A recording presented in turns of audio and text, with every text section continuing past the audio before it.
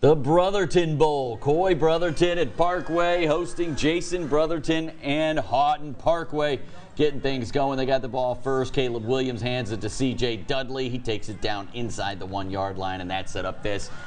It's Dudley again. Panthers on the board first with the touchdown. Haughton's ball now, but Parkway's Ashton Jackson. He's taking it the other way.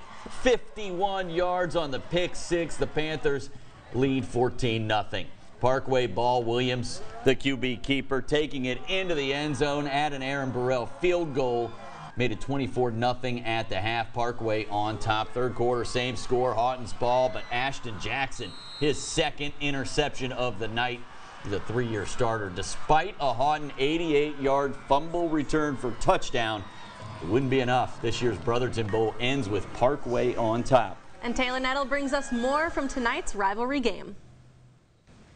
A huge win tonight for the Parkway Panthers in their district opener, pulling away 24-6. In case you didn't know, we called tonight the Brotherton Bowl, a matchup between the two Brotherton brothers who were head coaches at each of these schools. It's a meaningful game for both teams, so this win tonight for the Panthers means a lot for them, and it's a great way to open up district play. It's always a rival against Haughton and Parkway because they brothers, so Brotherton Bowl. So it's always been a rival for years. So to win this, and I'm a senior too, so we graduated, we accomplished this, and we won, got the trophy. There's some times and moments, in stoppage play that you across there and you see him, and it sucks that one of us has to lose, especially the district opener. It's never a good time to play, but just knowing that this kind of sets the tone for district. It's a tough matchup to play this early in the season. A key playmaker on the field for the Panthers was cornerback Ashton Jackson, who had 2 interceptions tonight, returning one of them to the house for a pick six. He had 2 interceptions, man. Proud of him. He's a 3-year starter, and he only had 1 interception coming into the night. So to see him get 2, that was pretty awesome, And he's just a good kid, works hard. One of our program guys that we're happy for. And to see him get that pick six, it kind of surprised everybody, including him.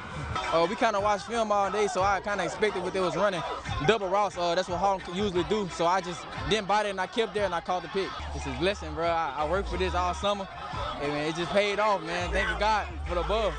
Parkway remains undefeated now with an overall record of 4-0 and 1-0 in district. They'll get ready to take on their next opponent on the road. It's Captain Shreve.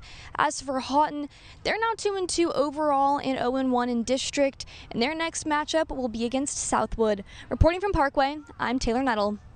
Thanks, Taylor. A big 24-6 win for Parkway and Coy Brotherton tonight. And how exciting was it to see Ashton with the 2 picks and then getting all that love. That's Defensive guy getting all the love in the game of the week.